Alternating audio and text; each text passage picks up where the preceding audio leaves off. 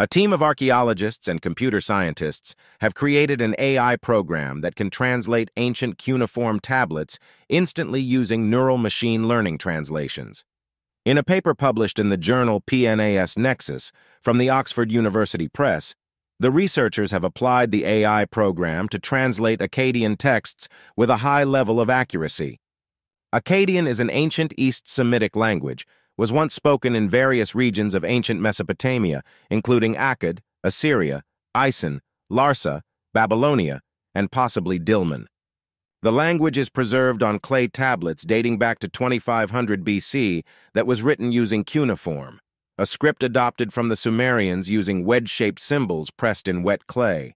According to the researchers, hundreds of thousands of clay tablets inscribed in the cuneiform script document the political, social, economic, and scientific history of ancient Mesopotamia.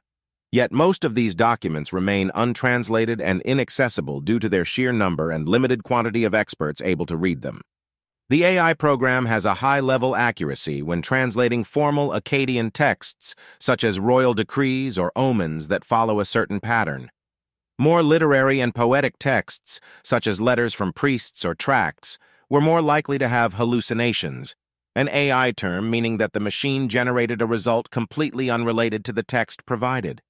The goal of the neural machine translation, NMT, into English from Akkadian is to be part of a human-machine collaboration by creating a pipeline that assists the scholar or student of the ancient language.